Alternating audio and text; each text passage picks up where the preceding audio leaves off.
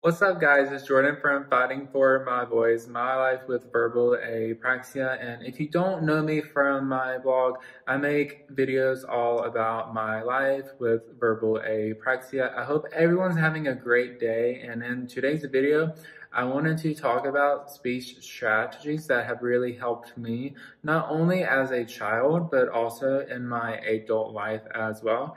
I feel like this video was a very great idea because we can be so focused on the present right now when these kids are just kids, but we don't know what the adult life or adulthood will bring them. So I just really wanted to share things that have helped me as a young adult with verbal apraxia. And I will say this as many times as I have to.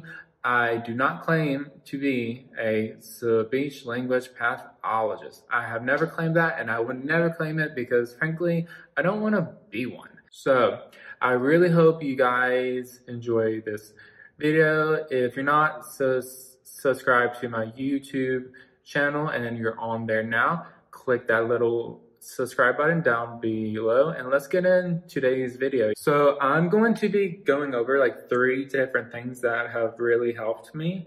And my very first one is called easy onset. And if you don't know what easy onset is, it is very frequently used in people who have apraxia.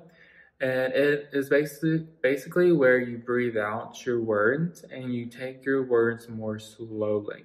So like right now, as I was talking about it, I was more conscious to actually use it because it is something that honestly helps me. And it also helps me if I slow my words down. I could try to talk really fast.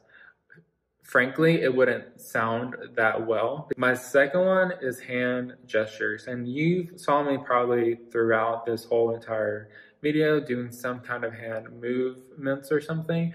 And it is because hand gestures really do help me.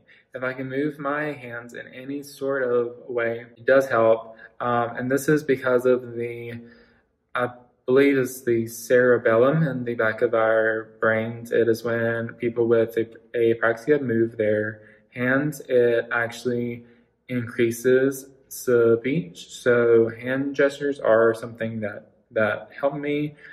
Some people aren't a fan of hand gestures because they can say that they can be awfully distracting for the other person.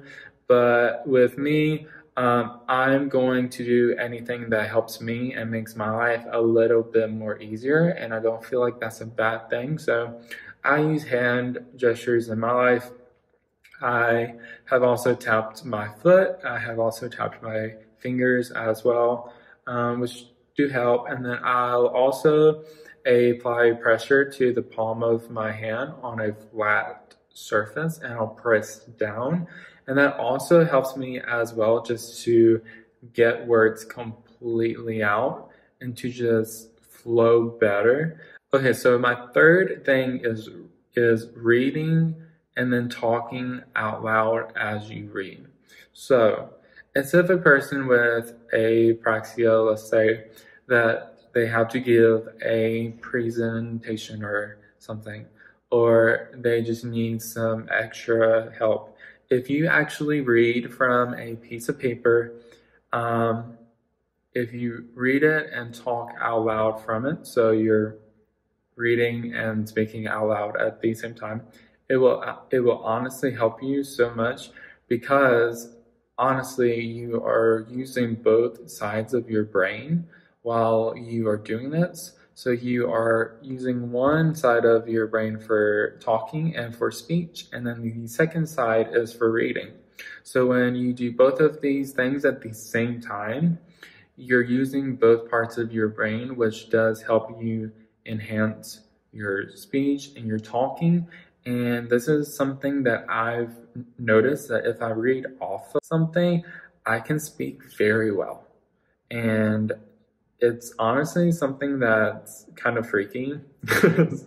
It's just weird that like I can like read something off a piece of paper and then I can have very little difficulties But if you were to just have me say it out loud, random, I'm going to have more. But it is because you're using both sides of your brain. And this is also something that I learned from my speech language pathologist as well, and has been something that has helped me in presentations or just in like difficult times. And I do know that some people could maybe say, oh, well, you shouldn't do that. Maybe you're taking the easy way out, but sometimes people honestly just need help. And I don't feel like there's anything wrong with it.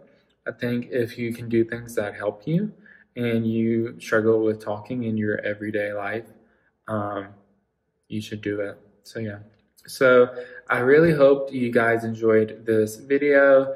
If you have any more questions, just leave them down below. I was really chill in this video. I'm not really like, hi guys, it's Jordan, blah, blah, because I really just wanted to sit down and just have like a real conversation with you guys, because these are things that can help you if you are a person with apraxia, or if you have a child with apraxia, of course they can help them, or if you are also a speech language pathologist. So I really hope you guys enjoyed this video, and as always, I will talk to you guys later, okay?